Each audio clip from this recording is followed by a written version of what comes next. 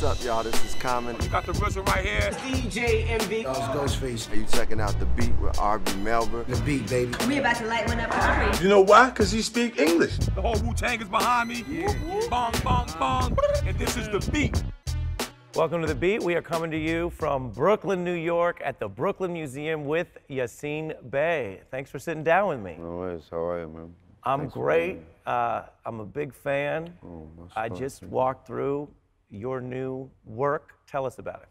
This installation is of a set of artworks and a recording called Negus. It's a blend of new musical compositions, newly released musical compositions, as well as visual arts. Some of my own, others that I've done in collaboration. Myself and Jose Parla, Julie Murray too. We're very grateful to have a part of the show. The aim was to create an experience similar to opera or theater, utilizing technology, but also creating a space where there was a focused listening experience, not just a hearing experience. This is different. This is you saying we're doing something that's like high art, or you go in there. This is not on Spotify, right? This is not out even at a record store. No. Why that choice?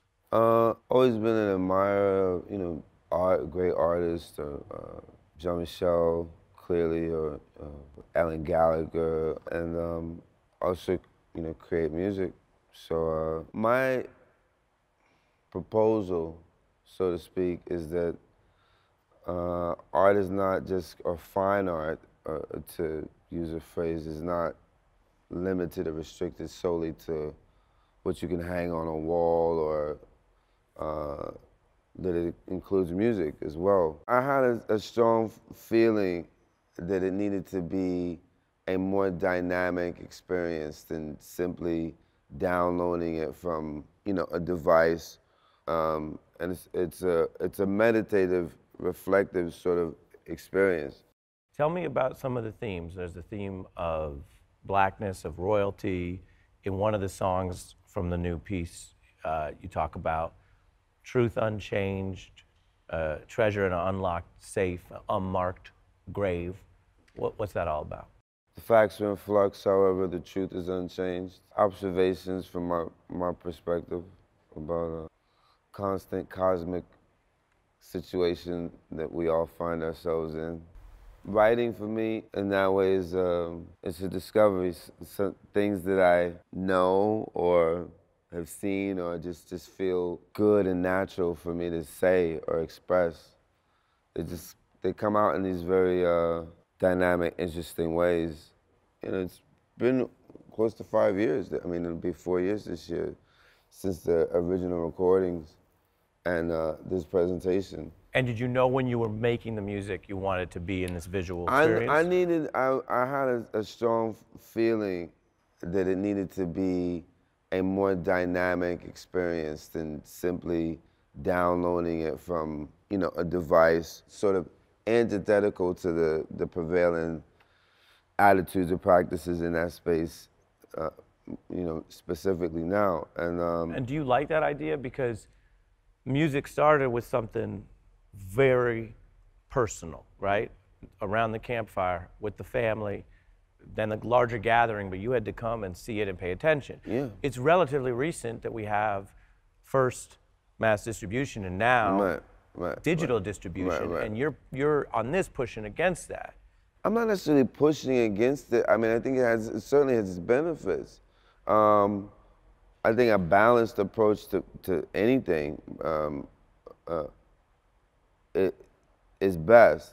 There's great advances and advantages from the technological world, particularly as it relates to the distribution of information, which is what culture is. It's, Yeah, you're right. So let me flip it. It's not that you're pushing against it. It's more that you're saying, just because we have these new digital platforms doesn't mean that should now be the only way we do music. Or form community, or have experiences, or share ideas. This is a proposal about how to interact and experience ideas, information, And these are just a group of ideas or feelings or sentiments framed in a particular way in a time and space. And that the premium is on the now. You know, you're not just staring at something and walking, you know, there's layers to it. You're gazing at it. And it's a meditative, reflective sort of experience. And hip hop didn't start with someone sitting alone looking at a laptop. It started with people in the community. In a community, but it's got a solitary element to it. But it's kind of even beyond like hip hop. It's hip hop is a continuum of you know, we're all a continuum. You know, so the different categories are, you know, they apply to a certain degree, but there's something else more essential than that. The exhibit mentions the 20th anniversary of Black on Both Sides. Yeah. How do you feel that album holds up in your mind? It's a great record to me. I mean, it changed so much for me. It's one of the greatest things in my life. And I'm glad that there's still interest in it and people are still appreciate it and feel like it's worth their time. So I'm really grateful. Can I tell you something I love about it? Because I got some notes on it here. Okay. I've been listening to that record a couple decades now. Right. You have things that were true then, so they were true. But they also were ahead of the curve of the conversation. Can I read a little mathematics? Okay. Or do you want to read? The way you can read this fine. It's a numbers game, but shit don't add up somehow. Like I got 16 to 32 bars to rock it, but only 15% of profits ever see my pockets. 16 ounces to a pound, 20 more to a key. A 5-minute sentence hearing, and you're no longer free. Here's some observations there. But now you got mainstream, you even have some Republicans saying, yeah, 5 minutes, years taken out of people's lives, we gotta revise this. Yeah, you know, definitely was commenting and remarking on the world that I saw around me from, I think, a fairly unique, sharp perspective. Growing up in New York City, I got access to a lot of powerful vibrations and some stark realities as well, you know. Very singular type of experience, to say the least. You mentioned the crack era, what you grew up in New York, what your music did. A lot of your tracks over time also deal with fear. That lyric about spending so much on defense and America still lives in fear. Fear of blackness, fear of black men. But people growing up in marginalized communities also having a lot to be afraid of. Why is that such a recurring theme for you, and is that a theme at all in this work? Well, I mean, I talk about life. I mean, there's a lot of themes that I think that come up. I don't think fear is necessarily a recurrent theme. Love is certainly is. Well, I mean, maybe you talk about overcoming fear? Certainly, you know, I mean, we grew up in tense environments. But there's so much beauty in life every day.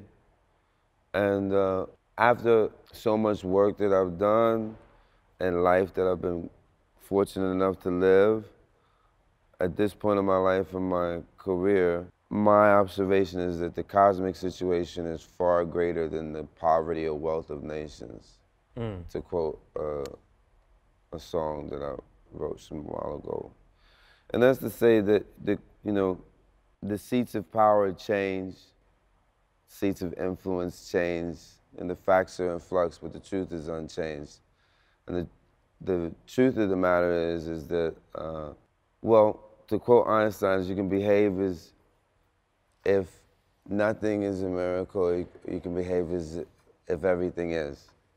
And I'm more on the everything is side of things personally. I just see so much opportunity and beauty in the world and an opportunity to express it. I'm just really encouraged. The darker elements, the shadows, if you so to speak, are always present, but the light is not afraid of the dark, so to speak. And you say that at a time when a lot of people in America are obviously dispirited about leadership in government, politics. And do not be dismayed. You are here. So there's an opportunity to do something beautiful today. So be great today.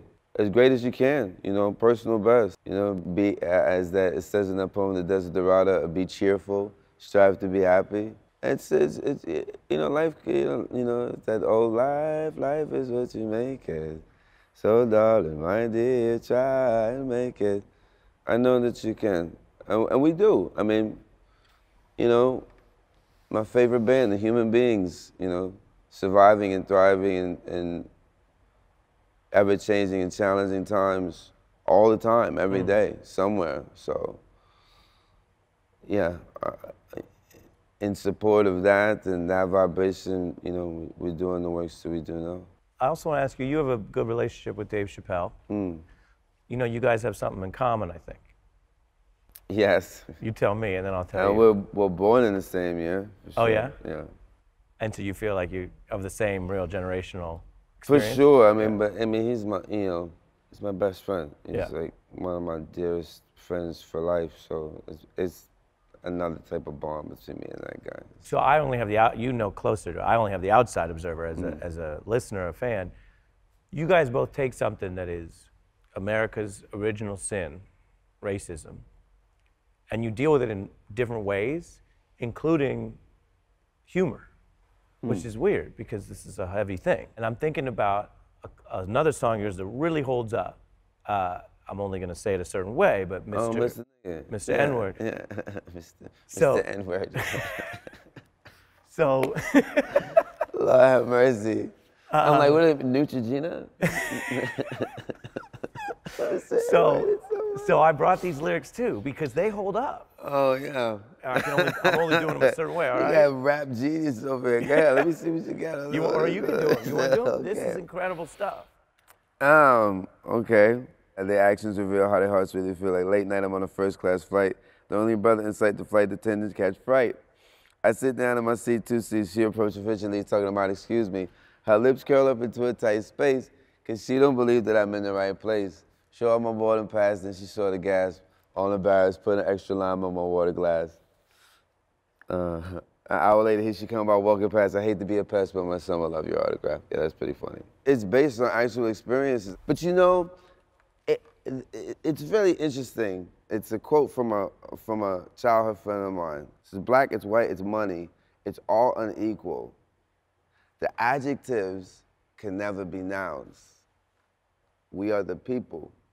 Because you stay in the, people try to keep you in that box even when you transcend. If I know what your genealogy is or where you're from, I know something about you, but I don't know you. And I can't pretend to know a person just because I know something about them or reduce them to just like a set of like scientific responses. And it's ridiculous. I mean, you know, someone's skin color, it's like people saying, you know, people with acne are bad people. Or like, you know, or people, you know, it's just, it's so bizarro, but it predominates in the way that so many things are done. And in the song, you take us along with these incidents that are funny and that might be even less threatening to some listeners, maybe some white listeners who say, how bad can it be for the rich international rapper, the character in the song? And you go, well, actually, a bunch of it sounds really bad. Yeah, that happens. We're human beings, you know? I mean, it seems like being a racist is really labor intensive and just kind of draining, you know what I mean? Draining? Yeah, not very rewarding. I don't see a lot of joyous racists, you know what I'm saying? Or like, hey, let's go hate today. It's just, they're not very. Even when they have the tiki torches, they don't yeah, seem they just don't really seem like they're generally having a yeah. really good time. Yeah. Well, you know, they say that's the difference between if you're ever at the, like, at the hardware store, if someone's getting like 4 tiki torches, that's a dinner party. But if you see them buying like 20 tiki torches, that's like an anti-Semitic, anti-black hate rally. Yeah, they're sad. They're just sad. That's how you know if it's too many. It's too many torches. What are you guys up to? What are you doing later?